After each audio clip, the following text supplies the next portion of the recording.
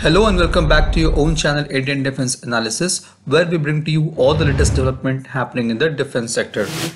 On October 2016, the China Shipbuilding Industry Corporation for the first time officially confirmed a project to provide Pakistan Navy with 8 modified diesel-electric attack submarines.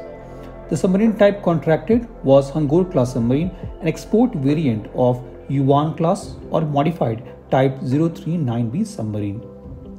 As a part of the deal, 4 submarines were to be constructed at Wuchang Shipbuilding Industry Group in China, and the remaining 4 were to be built at Karachi Shipyard Engineering Works under the transfer of technology agreement.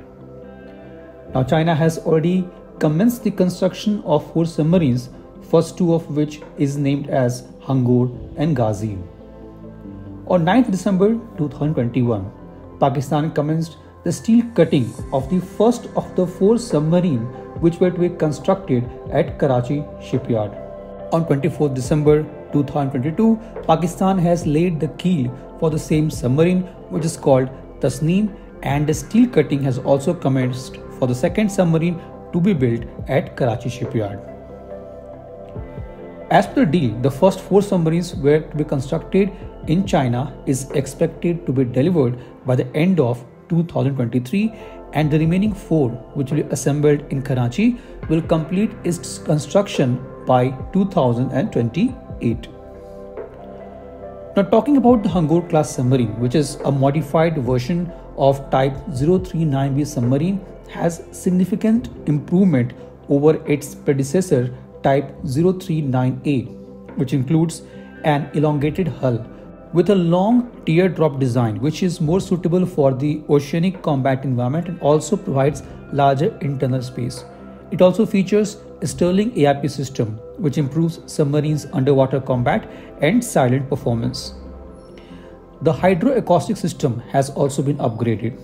The hydroacoustic system, as we all know, is the eyes and ears of submarine and has been one of the shortcomings of China's submarine technology. Now, Pakistan Navy has been tight-lipped about the Hangor-class submarines subsystem or a specific weapon system. Some reports suggest that Hangor-class is 76 meters long and has displacement of 2,800 tons. The submarine may feature 6 533 mm torpedo tubes capable of launching heavyweight torpedoes such as Chinese Fish Type 6, also known as YU-6, having a range of 45 kilometers, and anti-ship missiles such as 290 km range CM-708 UNB.